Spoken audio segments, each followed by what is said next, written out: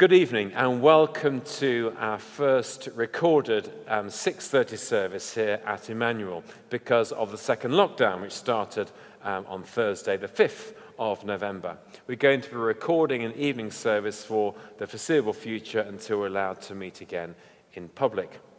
Two things to say before we begin. The first is we have restarted our private prayer. So the church will be open on a Thursday at 9:45 to 10:45, on a Sunday from 10 o'clock to 11 o'clock in the morning, and in the evening from 6:30 to 7:30. So please do come along to all, some, or part of those prayer times. Also, just to remind you that Steve Harvey has been seconded by the Bishop of Leicester to St. David's Broomleys, and please do pray for Steve, Angie, and the family as they focus their ministry on Broomleys for the next 6 months. It's also great to be co-leading this evening with Charlotte. And so we had a quick chat as to what we might talk about this evening. And so I thought we'd just look at, as we're going to be moving more towards Zoom over the next 4 weeks, what are our favourite Zoom moments? So Charlotte, what is your favourite Zoom moment? Well, quite early on when everyone was really keen about Zoom, my friends started messaging saying, let's have a quiz night every night of lockdown, which lasted a good 10 days. But after that, we moved on to doing silly video tasks we did in our own time and then showed each other. So my favourite Zoom moment is probably talking about, reflecting on those ridiculous videos that we made. What about you, Michael? But well, I've got lots of vague highlights of Zoom, mainly people being on mute and them talking on mute and me shouting back at them that they're on mute. But also I've discovered too that I leave myself on mute too sometimes, so I fall into the same sin of being on mute. There have been various animals, cats that have walked in front of the camera just as you're trying to say something very important. Or as you're speaking, a police car goes past your house, sirens blasting out, and it kind of interrupts the mood, shall we say. So those are some of my favourite Zoom highlights, I think. I managed to follow the wrong Zoom link once. So I was looking, it was a work meeting, and I was trying to get to one meeting, but I actually ended up in like the whole board meeting with all the trustees. And they were kind of meeting with one of those big screens. So I just pop up on the screen for about 2 seconds, look around and go, and then just leave as quickly as possible. But no one's actually spoken to me about it, so hopefully not too many people noticed. You've still got a job. I still have a job. Yeah, excellent, good. Yeah, there have been several times when I've tried to set up Zoom meetings, and I found myself in one meeting, and the rest of the group were in another meeting. And so there's a point where we're busily texting each other to find out who was in the right meeting. So we eventually came together as a home group to finish the evening off, or even to start the evening is a probably better way of putting it. Excellent. So I do hope you enjoy Zoom for the next 3 or 4 weeks or so, and hopefully by the 2nd of December, we'll have at least moved out of lockdown and back into the tier system. We're going to continue our worship now with an acclamation. So let's just pause in the presence of Almighty God and remember that He is with us here now by the power of His Holy Spirit.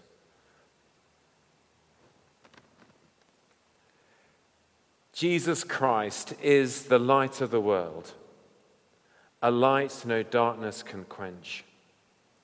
Stay with us, Lord, for it is evening, and the day is almost over. Even the darkness is not dark for you, and the night shines like the day. Let your light scatter the darkness and fill your church with your glory.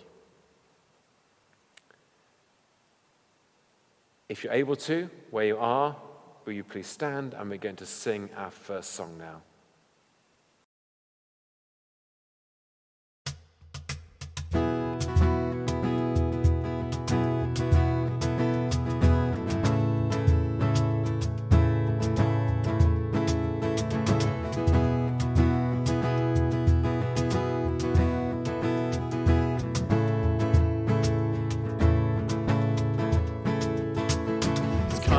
On the clouds, kings and kingdoms will bow down. every chain will break as broken hearts declare his praise. Who can stop the Lord Almighty? Our God is a lion, the Lion of Judah. He's roaring with power and fighting our battles. Every knee will bow before him. Our God is the Lamb that was slain for the sins of the world. His blood breaks the chains. Every knee will bow before the Lion and the Lamb. Every knee will bow before him.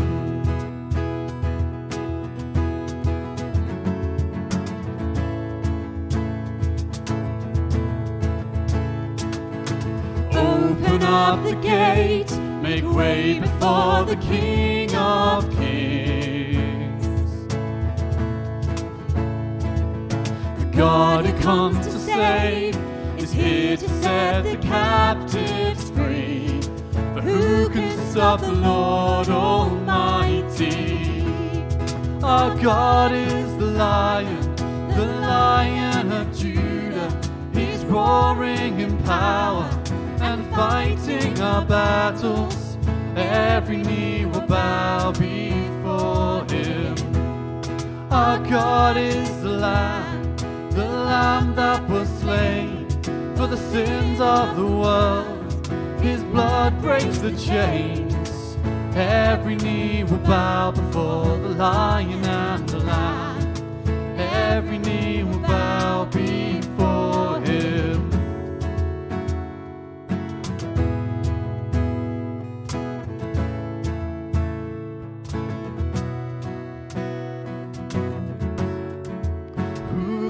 Stop the Lord Almighty? Who can stop the Lord Almighty? Who can stop the Lord Almighty? Who can stop the Lord Almighty? Who can stop the Lord Almighty? Who can stop the Lord Almighty? Who can stop the Lord Almighty? Who can stop the Lord? Our God is a lion, the Lion of Judah. He's roaring in power and fighting our battles. Every knee will bow before him. Our God is the Lamb that was slain for the sins of the world. His blood breaks the chains.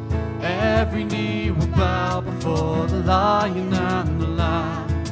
Every knee will bow before him.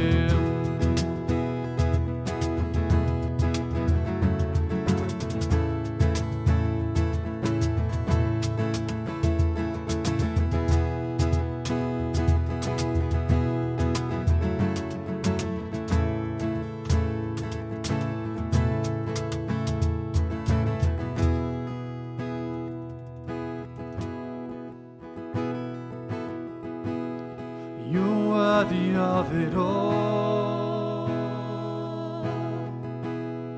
You're worthy of it all.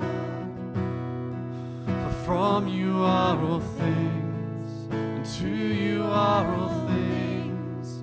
You deserve the glory. You are worthy of it all.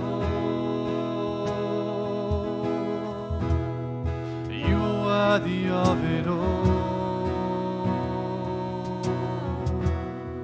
For from you are all things, and to you are all things. You deserve the glory. You are worthy of it all. You are worthy of it all.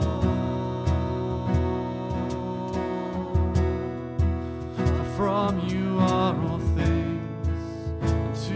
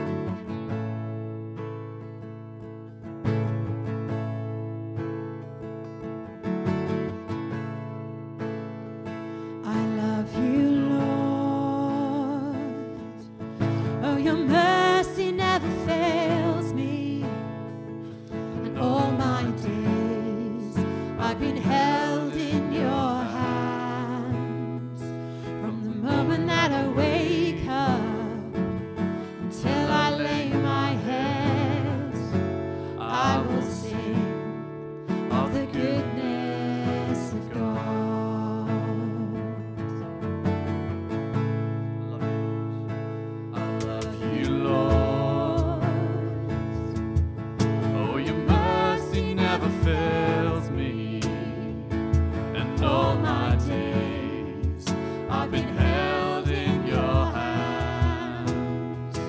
From the moment that I wake up until I lay my head, I will sing of the goodness of God. All my life you have been faithful. All my life you have been so, so good. With every breath that I am able, I will sing of the goodness of God. I love your voice. You have led me through the fire in darkest nights. You are close like no other. I've known you as a father. I've known you as a friend. I have lived in the goodness of God. All my life you have been faithful. All my life you have been so, so good. With every breath that I am able, I will sing of the goodness of God. Your goodness is running after, it's running after me. Your goodness is running after, it's running after me. With my life laid down, I'm surrendered now. I give you everything. Your goodness is running after, it's running after me. Your goodness is running after, it's running after me. Your goodness is running after, it's running after me. With my life laid down, I'm surrendered now. I give you everything. Your goodness is running after, it's running after me. All my life you have been faithful. All my life you have been so, so good. With every breath that I am able, I will sing of the goodness of God. All my life you have been faithful. All my life you have been so, so good. With every breath that I am able, I will sing of the goodness of God. I will sing of the goodness of God.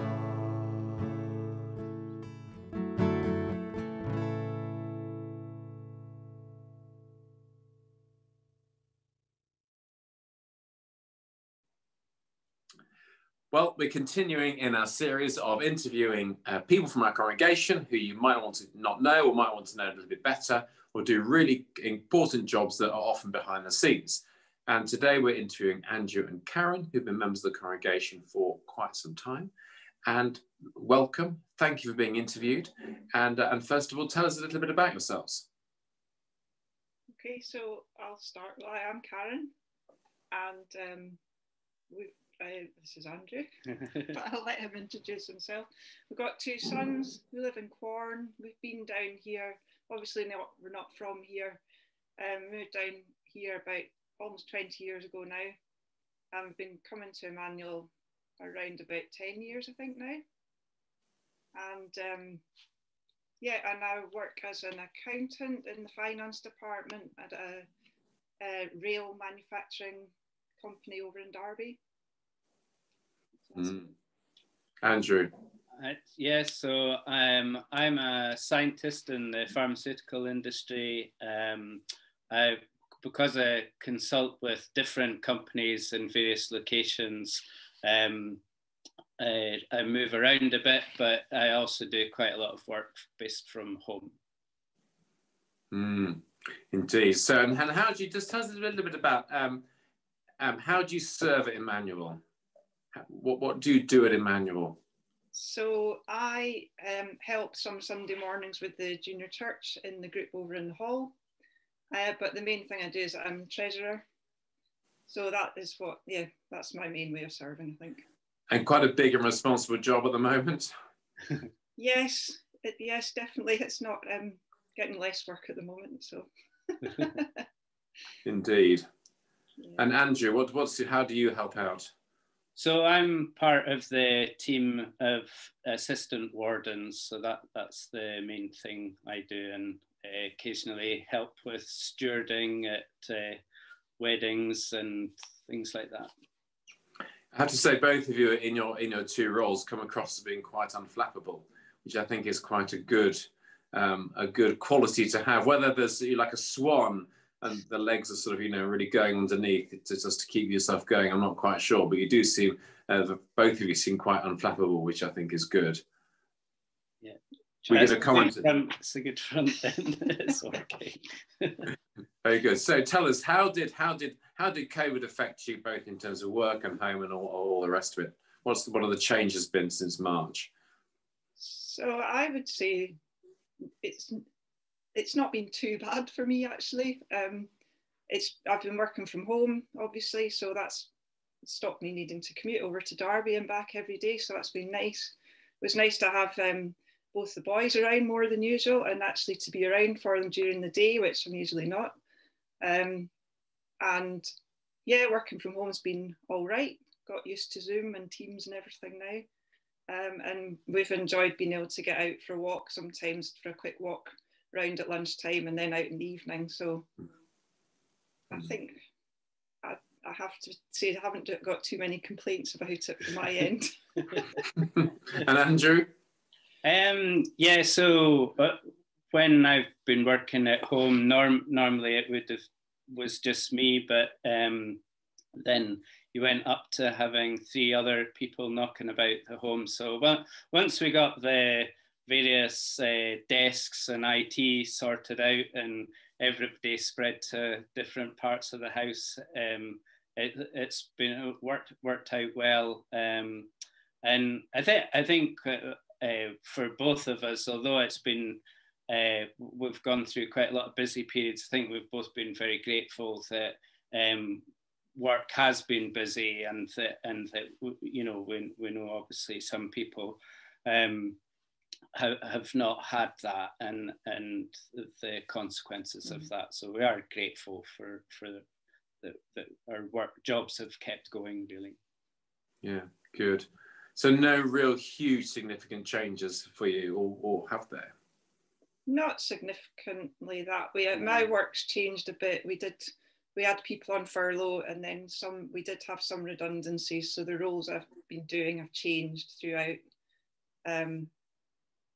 So that's been the biggest change, is picking up new things, I suppose, and trying to learn how to do them when you're doing it over the internet rather than face to face. That kind of.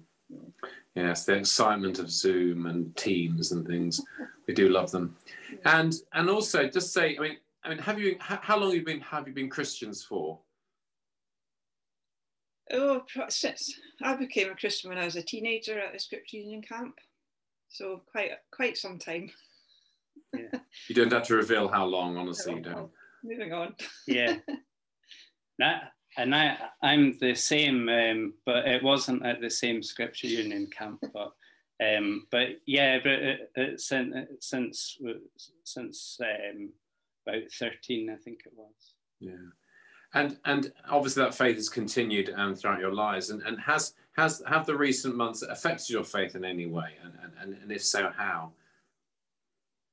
I think I've been able to find a bit more time to spend with God, and I've read quite a few more Christian books than I normally would do. I think with the library being closed at the start, I ran out of books, and so I went to the ones in their bookcase that I've been meaning to read for a long time. and did read them, and yeah, there've been quite a few kind of inspiring books that I've read. I read the Crazy Love book with Steve Harvey with the book group over the summer. That was a good one.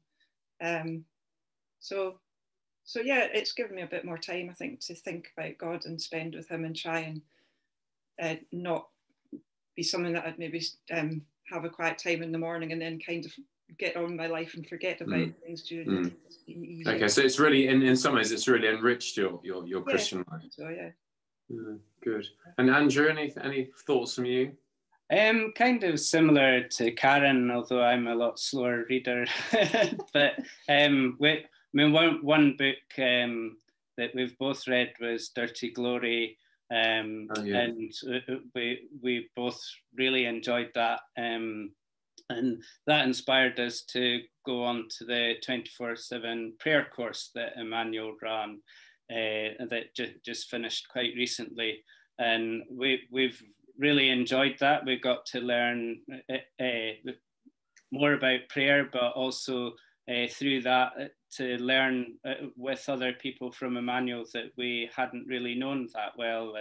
And so it's good to get to know more of our church family. And what was the one thing that you took out of the course? I mean, either of you can obviously answer that. The highlight from the course. Well, I'll go first since Karen done you to silence. But I think the biggest thing was the different styles of prayer, and how, you know, there's and it's okay to use different methods at different times. And I think the illustrations that they gave through the video clips were really helpful as well. Karen, anything from you? Yeah, I thought it was there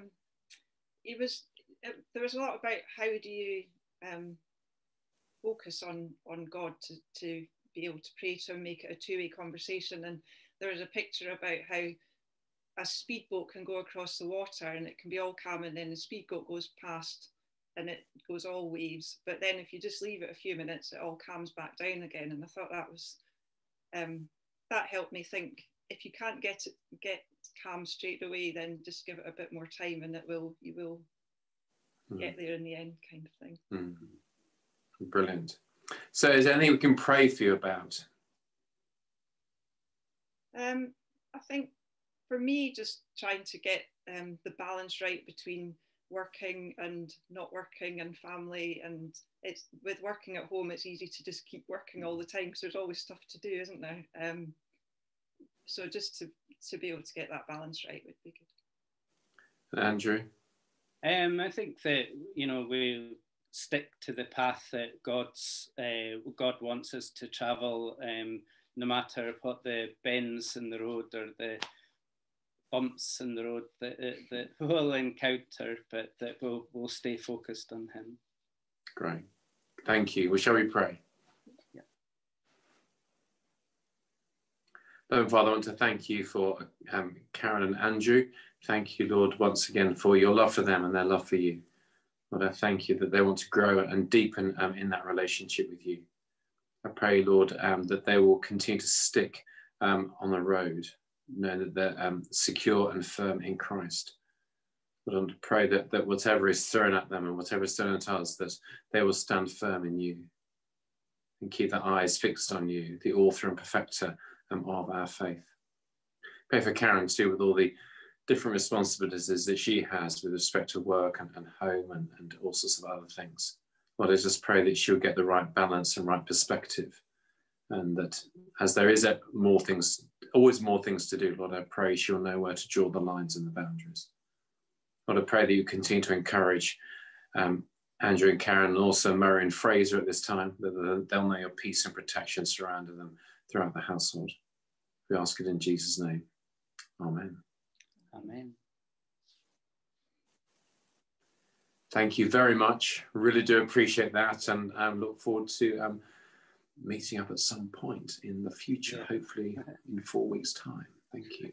Yeah, thank you. Thanks. We're now going to have a time of prayer, and I'm going to begin by praying for the church. Shall we pray?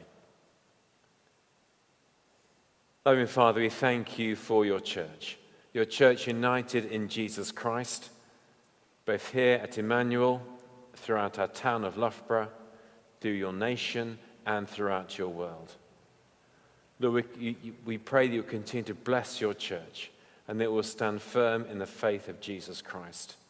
And Lord, as the pandemic goes on and continues, we pray that you will speak your message of love, reconciliation, and redemption into our broken and hurting world.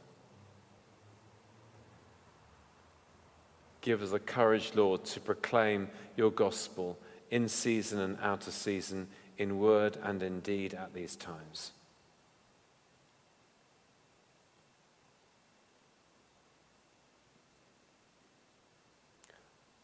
Lord, in your mercy, hear our prayer. Father God, we bring before you our world which is in such a difficult situation with coronavirus. And God, we pray that you would be with scientists working towards a vaccine, be with governments as they try and deal with this. And we particularly pray for countries who struggle with poverty, for whom this is an extra burden on top of things like war and economic troubles. God, we pray that you would bring breakthrough and that you would use your church to be a beacon of hope across the world. We also pray for aid agencies at this time who are responding not only to the coronavirus but to natural disasters. We pray particularly for Yemen at this time, God. We pray that you would be with those who are trying to bring peace there, and we pray for those who are trying to get aid in. Father God, we pray that your world would look to you for hope in these situations. Amen. Amen. And loving Father, we pray for our local community here, for our town of Loughborough. We pray for each person here as we try and go about our daily business during this lockdown. Lord, I pray for all those who are fearful about the future, fearful for their jobs, fearful for their family, fearful for their friends, and fearful for their health. Lord, we pray that your perfect love will cast out all fear. And we also pray for our MP, Jane Hunt, as she represents Loughborough in Parliament. Lord, we pray that you will bless her and be with her, and that you will give her your wisdom and your insight to represent us well and to ask the right questions of government at this time.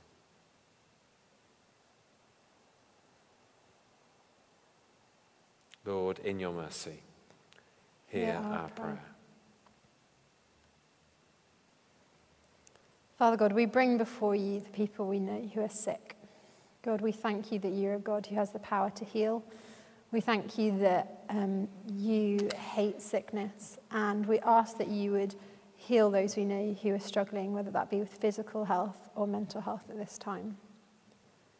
In a moment of quiet, we just bring before you ourselves or anyone who we know closely who needs to know your healing power at this time.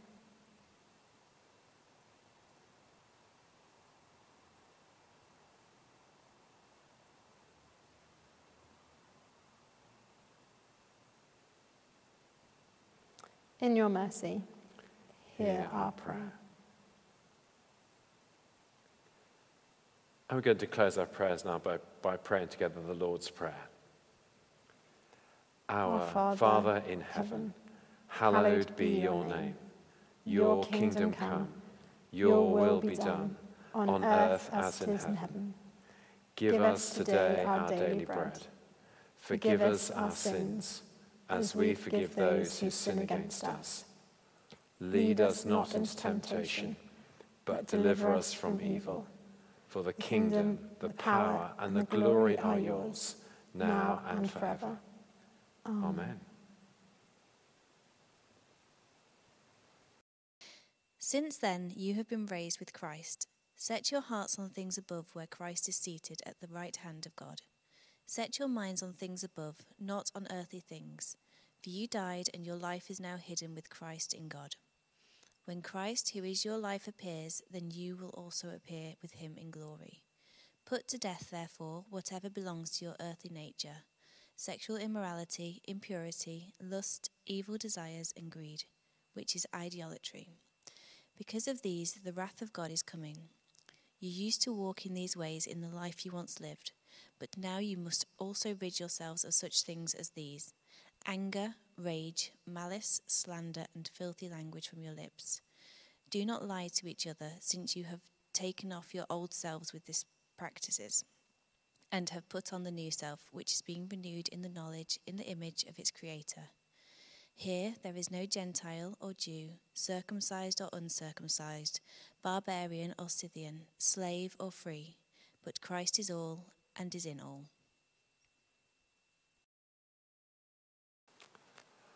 Well, we're continuing in our series on Colossians, and today we've reached Colossians chapter 3 and looking at verses 1 to 11, where we're setting our minds and our hearts on Christ. But first, shall we pray? Loving Father, we just thank you so much that we can listen to your word. Pray that you will speak to us now by the power of your Holy Spirit. We ask it in Jesus' name. Amen. So, Colossians chapter 3 and verses 1 to 4. Since then you have been raised with Christ, set your hearts on things above, where Christ is, seated at the right hand of God. Set your minds on things above, not on earthly things, for you died and your life is now hidden with Christ in God. When Christ, who is your life, appears, then you also will appear with him in glory. I think it's really important often to start with the end in mind. And starting with the end in mind often gives the impetus and the inspiration to keep on going. A run, a walk, a career, a relationship, an ambition, whatever it might be. Focus on the end in mind.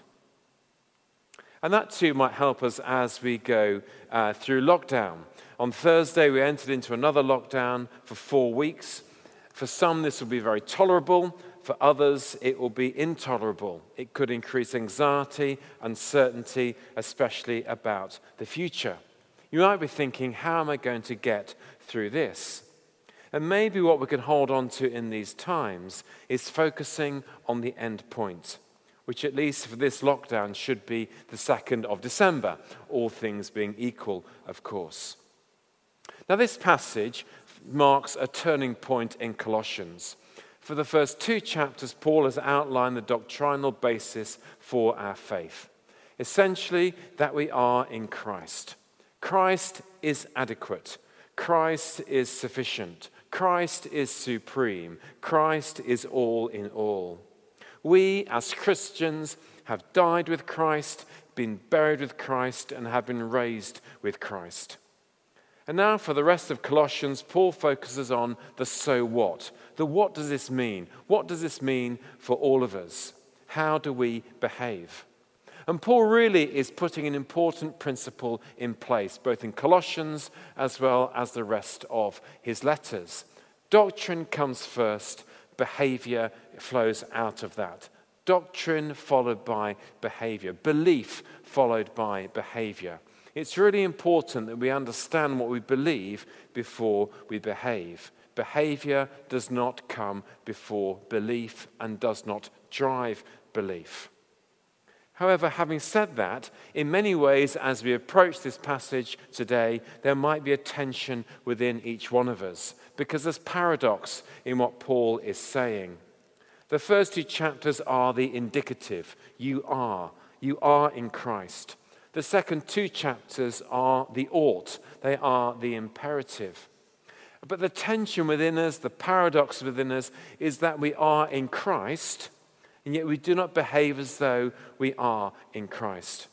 And Paul, in a sense, talks in contradictory language. We have died, yet we are still to put to death. We are raised, yet we are still to set our minds and our hearts on things above. Later on in chapter 3, he talks about taking off old clothes and putting on new clothes. There's a provisionality in what Paul is saying. We have status in Christ, yet we still need to become someone who is completely in Christ. And each one of us should feel the tension of that within us, of what we are and what we can be and what we could be. Well, how do we negotiate this tension? Well, in many ways, as I said at the beginning of the sermon, we need to start with the end in mind. Or another word might be focus. Again, chapter 3 and verse 1. Since then, you have been raised with Christ. Set your hearts on things above, where Christ is seated at the right hand of God. Since we have been raised with Christ, we'll set our hearts on things above. To set means to seek out, to examine something, to search out something. Actually, what we're seeking and searching is not precisely identified. However, the call is to fix our minds on things above, where Christ dwells. Fix our minds on the eternal and not the temporary. Fix our minds on the kingdom of God and the King. I was struck, or I'm continually struck, by how much we focus on the immediate and not the long term or the big picture. As I was writing this sermon, I was in danger of being caught up in the drama of the US presidential elections. I was following it a bit on Twitter and following every nuance and change in the narrative and the story. Every vote from every county was being deeply analysed for the consequences, what it was telling us. And as I was sitting there trying to write my sermon, I began thinking, well, Trump was going to win. He was going to sneak it. And then I began to think, no, Biden, he was going to sneak it. He was going to win. Then it looked like Biden was going to win by quite a long way.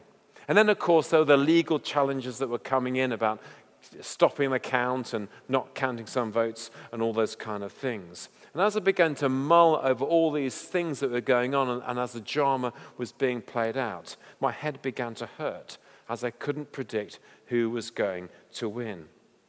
I was also reflecting that I was quite grateful for the simplicity of our electoral system, even with all its imperfections.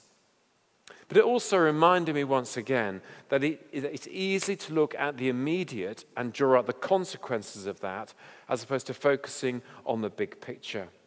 What I also had to remind myself was that whoever won the US election would only be in power for another 4 years. In 4 years' time in the US, there'd be another opportunity to vote for a new president, whoever got in. And our culture is a bit like the 18-year-old X Factor candidate who thinks the end of the world has come if they don't make the final and they don't win. Someone says that is their one opportunity, which of course it isn't. We focus on the immediate and not the long term. And that is not simply, and for us, it's not simply a future focus, it's a focus on the kingdom of God. We pray that he will initiate on heaven as it is on earth. So our priority overall as Christians is to focus on Christ, the beginning, the middle, and the end, and try and honor Christ in all that we do, to live a life for his kingdom and to see the much bigger picture. Now, of course, that's not easy because we're living with the paradox of who we are in Christ and what we're becoming in him. But we need to learn to live with the tension in our lives. So let's focus on Christ and his kingdom, as well as live with the tension of the now and the not yet. Have a bigger perspective. But then how are we to behave as Christians? Well, I think Paul sums it up in 3 words in verse 5. Put to death. Put to death. And the first area that we are encouraged to put to death is in the area of sexual sin, which is covered by the first word, porneia, which is translated as sexual immorality. Porneia includes sex outside marriage and all kinds of unlawful sexual behavior, including prostitution and fornication. Put to death, Paul wrote, therefore, whatever belongs to your earthly nature, sexual immorality, impurity, lust, evil desires, and greed, which is idolatry. Impurity is almost the same as sexual immorality. Lust is sexual passion that leads to sexual sin. Evil desires is something that is wanted, is something that is wanting something that is forbidden. Greed also appears in this list, which seems an odd word to put into a list of sexual sins. However, it could be referring to sex, which it probably is. You're greedy for that, and not possessions. However, technically, we could apply it to both. Greed overall is an idolatry, as it leads us to focus our attention on other things apart from God. One of the things that I think that we have done in our culture is to privatize sex. Or we're concerned that the church focus exclusively on this subject above and beyond everything else. And as it does so, it's seen as being prudish or out of touch. However, if we look at our culture, at the mess of broken relationships within our culture, and the elevation of sex above everything else, including, as we know, that sex sells, it's all over our televisions, I do wonder if we have something radical and countercultural to offer to our culture in today's messed up world. Not in terms of condemnation or judgment, but simply offering a better and alternative way, offering a better story. However, as we focus on this, it's not the focus really on other people. The focus is on us. It starts with putting to death that something inside of us. Those areas that maybe we struggle with, areas that we maybe need to be accountable to somebody about and pray through with. However, it's also part of the tension that we all feel and experience between who we are in Christ and how we behave in Christ. All of us are sexual beings who experience temptation, and that can veer off into all sorts of dangerous areas, including pornography. We need to be kept to account for our temptations with one another, to those that we know and trust and love, as well as focus on Christ, giving us a bigger picture perspective. I don't think we take these areas seriously enough in our lives. However, verse 6 does contain a warning about how seriously God takes them. Verse 7 also says this: you used to walk in these ways in the life that you once lived. There's transformation that is alluded to in verse 7. So firstly, we're encouraged to put to death those areas of our lives where we're tempted, particularly in the area of sex. The second, though, is that we need to put death, the area that we need to put to death are the sins of speech. Verse 8. But now you must also rid yourselves of all such things as these. Hang on, I'll start again. But now you must also rid yourselves of all such things as these: anger, rage, malice, slander, and filthy language from your lips. My wife, Katrina, was talking to a close friend of ours recently, and quite a mild-mannered, if strong person. And she was reflecting on how her language had deteriorated during lockdown, during the COVID endemic or pandemic. And I guess within her, and I guess within all of us, as we go through this period, the frustration and anger can build up inside of us. And then that can overflow into our speech. I find myself getting exasperated with politicians, the media, and so-called experts in the way that things are presented to us. And here, once again, the tension comes in between who we are in Christ and how we should behave in Christ. and what we should become in Christ. And we're encouraged to rid ourselves of these things. But now you must also rid yourselves of all such things as these: anger, rage, malice, slander, and filthy language from your lips. To get rid of this is like taking off old and dirty clothes and as we'll discover next week, putting on new clothes. But as we know, it's not easy as changing our wardrobe. It's not as simple as that. We know, though, how language can be so destructive. Anger, rage, and malice in the passage are considered to be internal emotions. Slander and filthy language, more those internal emotions that come out of our mouths. But whether they're internal or external, each has an effect on us personally and also the community within the church and also the wider community as well. The effects of lying with respect to our integrity, of course, are obvious. Now, taking a slightly different view, these all might seem personal sins, but they also affect the community, both the church community as well as the wider community. And I sense that as the pandemic goes on with further restrictions, that we need to watch out for our internal responses and behavior and keep a check on where our frustrations boil over, maybe unexpectedly. Something takes you by surprise, and an outburst of anger ensues. You take it out on the person nearest to you, and often the person that is nearest and dearest to you, or the first one available. Or you suddenly become a keyboard warrior on social media, or begin to express your views on a wider stage in an unhelpful way. And when you act instinctively or aggressively, the first person that we should all address is ourselves. And ask ourselves or yourself, why? What button has this triggered within me? Also ask the question, am I being righteous or simply self-righteous? Am I being self-seeking or indeed self-serving? Deep questions that we all have to ask of each one of us. What are the things that are bubbling up inside us?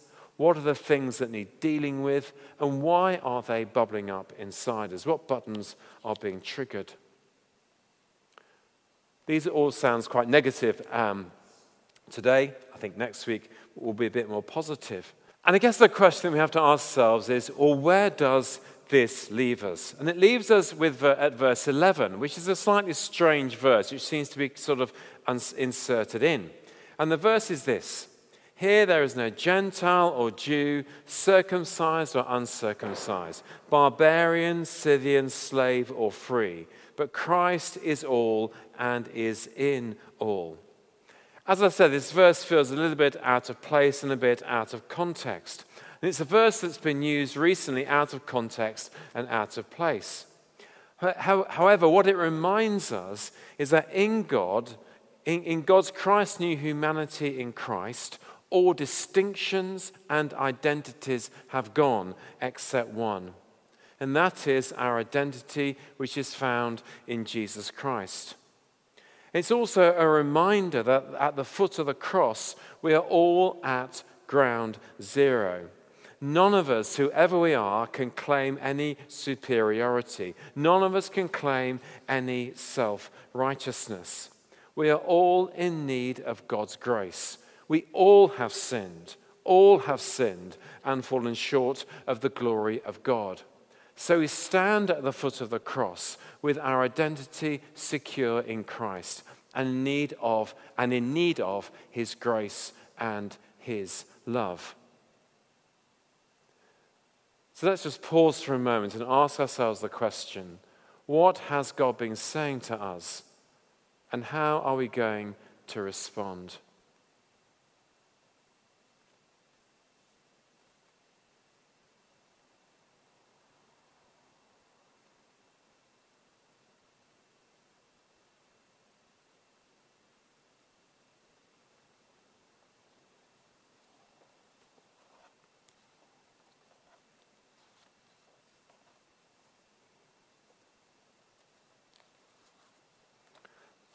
Paul wrote these words: "Since then, you have been raised with Christ. Set your hearts on things above, where Christ is seated at the right hand of God. Set your mind on things above, not on earthly things. But you died, and your life is now hidden with Christ in God. When Christ, who is your life, appears, then you also will appear with him in glory." Set your minds and your hearts on things above. Amen. And as we reflect on what God has been saying to us and how we're going to respond, it seems appropriate that we confess our sins together. So each of us comes before God as one from whom no secrets are hidden, to ask for his forgiveness and peace.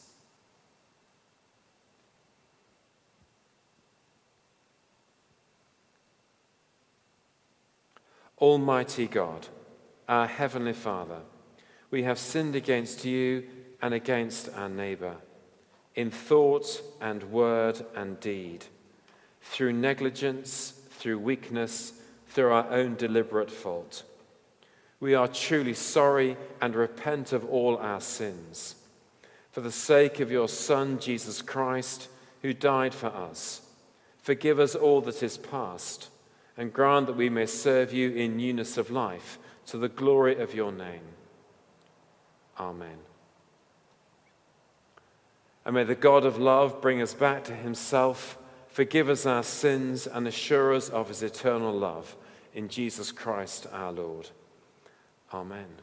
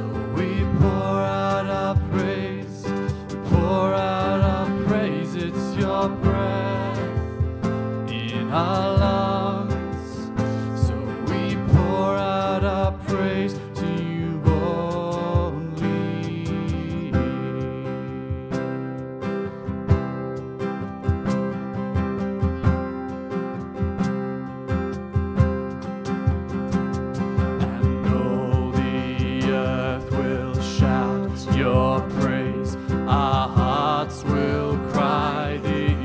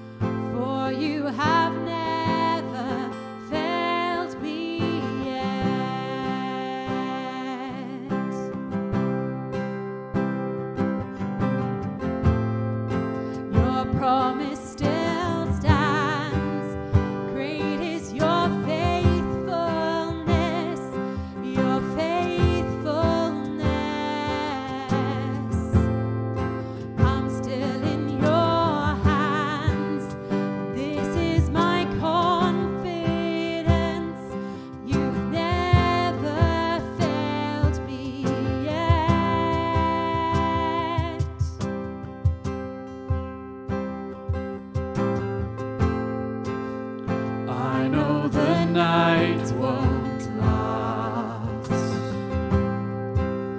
Your word will come to pass.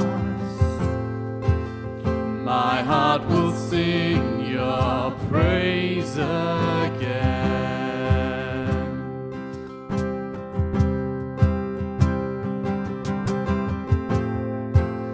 Jesus, you're still enough. Keep me within your love. My heart will sing your praise again.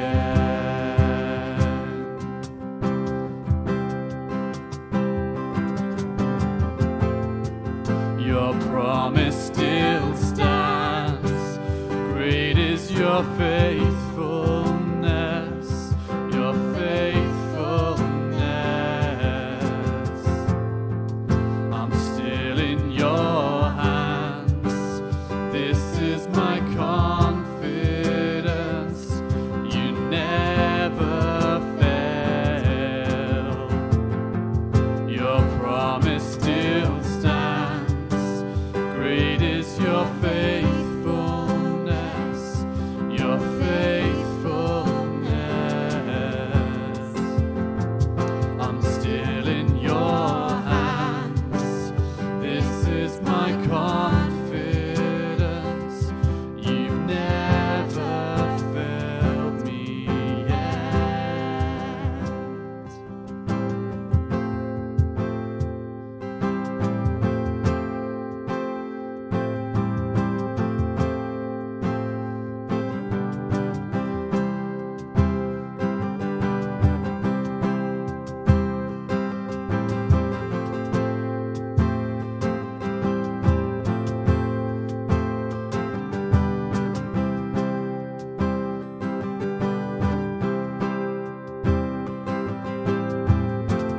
I've seen you move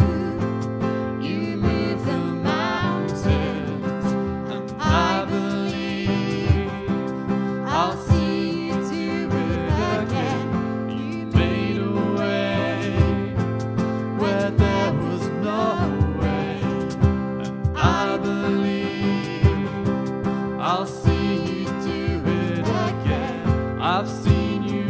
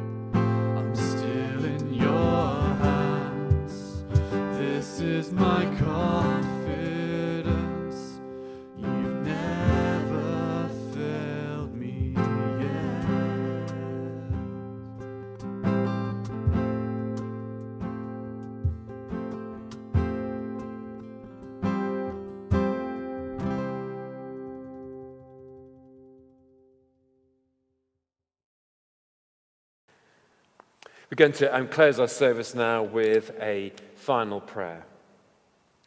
God, you are everything to us, giving us life, filling us with love, and setting us free from sin, that we might live in you. Accept the work of our hands this day, take our lives, give us your peace, and renew us in the service of Jesus Christ our Lord. Amen. May we go in peace to love and serve the Lord. In the name of Christ. Amen. Thank you so much for joining us this evening. We really do appreciate that, and we look forward to you joining us next week. Have a really great week. Thank you very much.